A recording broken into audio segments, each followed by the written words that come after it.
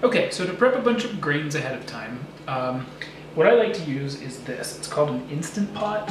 This was a $100 Amazon Prime Deal Days special. You can still find them sometimes pretty close to that if you look hard.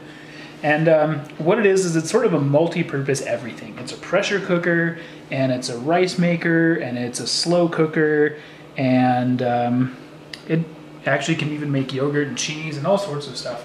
It's actually one of the best things I've ever owned, and honestly, like if I was gonna have to take one thing out of this entire kitchen with me to cook with for the rest of my life, it would be this, because it does nearly everything. You can even saute it if you need to. So what I'm gonna do is I'm gonna make a whole bunch of quinoa. This was a big, huge thing of it that I bought at Costco, and the cooking directions on the package are not always the same for when you're using a pressure cooker. Luckily, this thing comes with a quick conversion guide for what you should be doing with it, how much ratio of water to grain or whatever it is that you're cooking. So this one's pretty simple. It's a cup of grain, 2 cups of water. All I have to do is get 3 cups of quinoa, put the lid on, tell it I'm using multigrain, and set the time for 8 minutes.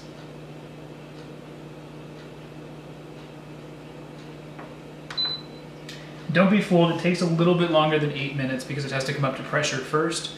So all in all, I will have 3 cups of cooked quinoa without having to touch anything in about 15 minutes. And 15 minutes later, we have our cooked quinoa. So all I have to do is release the pressure valve.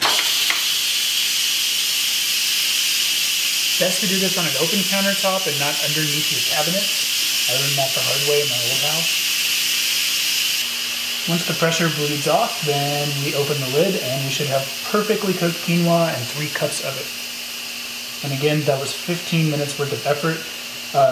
If I were to have left this, you see the count up timer here, it'll just keep counting up, it'll keep it warm, and it'll actually keep it fairly fresh for 4 to 6 hours.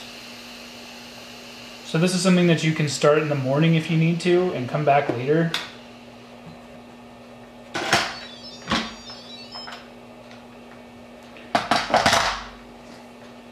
And yep, we have perfectly cooked quinoa.